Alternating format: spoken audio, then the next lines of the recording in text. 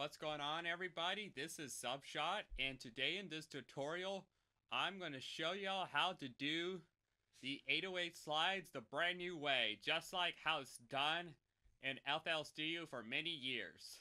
So let's get started here.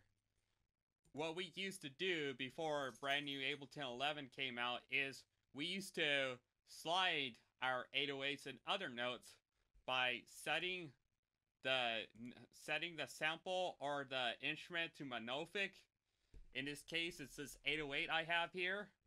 So it's always been set to 1, and then you set it to glide mode, and this is how it's always been done. This is a set time.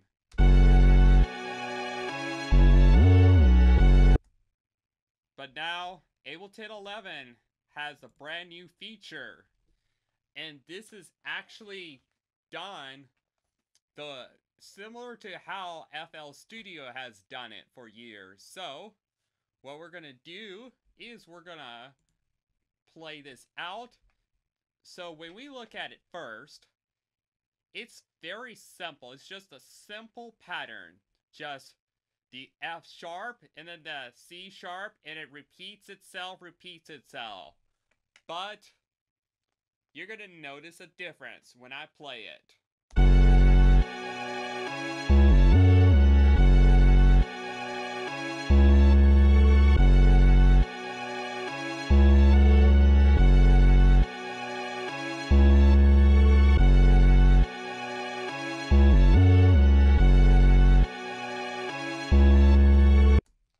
So if you hear that, what's actually happening is it all plays on this note, but this note here, out of all these other three, it looks the same on paper, but this one's sliding. And how's that being affected? Well, we go into this new tab. We go into this slide tab here, which is the third one. So, and you notice that I actually put it on here. So I'm going to show you how it's done. First, we got to zoom in, and you can see right here. It starts at 0. That's my initiator. Drop it down -7 semitones. That is my finisher for this first slide. And then my second slide, -7 up to +5. That is my initiating.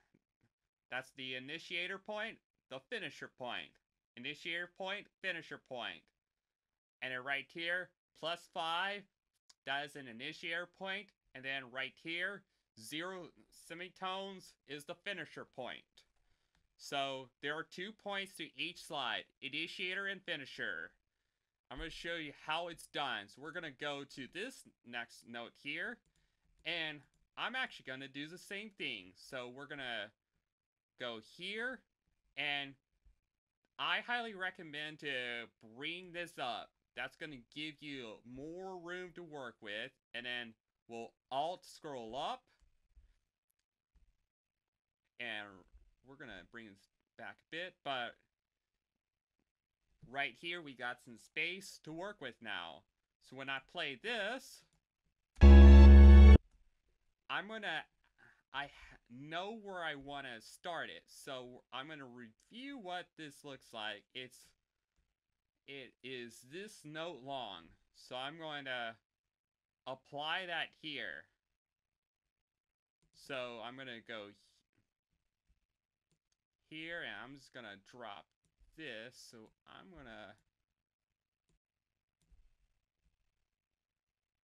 just going to review that and just kind of see how quick it is or how slow it is. So I put a slide here, and when I play it, that's too quick. So I'm going to move this over. Now, if you want this to snap to the grid and exactly on note, you just hold down the Alt key when you click it. So when I play it, and then the next thing I'm going to do, I'm going to go -7 to +5.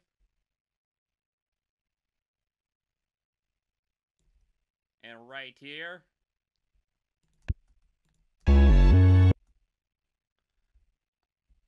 I'm just gonna go here, +5, and I'm gonna put this up to like +17 because that is the same note in octave up. So right here I started at my root note of C#4, dropped it -7 to like F#3, and then in my second slide initiated at F#3, which is 7 down, to F#4 an octave up and +5.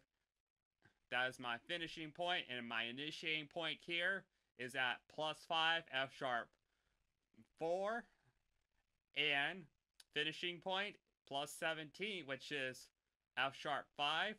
And when I play that, and then right here on paper, it's just this note here, C#4, but they're different now.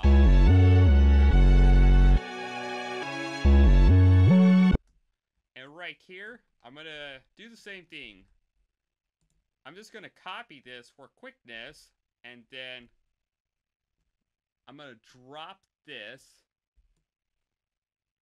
to like -2 under the root note. So when I play it, starts here at the C#4, and then the slide and then this note finishes at B3 straight.